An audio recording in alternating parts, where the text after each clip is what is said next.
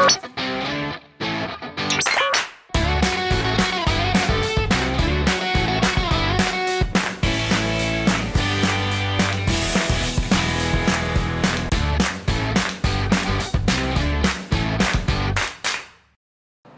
I'm Lisa, and I'm a librarian here at the East Anaheim branch, and I'm bringing you my list of books that I have read and one that's on my TBR. This is on my TBR. This is John Stamos' biography. I grew up loving Full House, and so I can't wait to find out more about him and his life. So that's why I have this on my TBR. It's gonna be up next. This is one that I've already read. This is Pack Up the Moon by Kristin Higgins.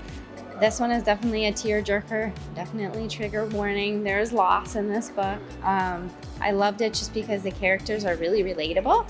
And so if you like romance, this is definitely one for you. Next up, I'm actually reading this right now. I'm just a few chapters away from being done. This is My Darling Girl by Jennifer McMahon.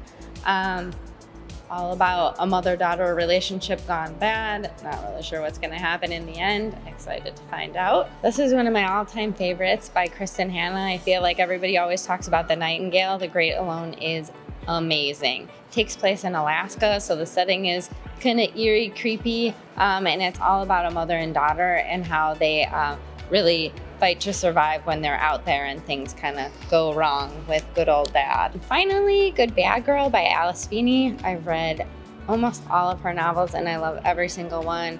They've kind of got a creepy psychological thriller element to them. This one is all about a mom whose baby goes missing, but then she somehow reappears. So it's a good one. You should check it out. Thanks for listening to my talk.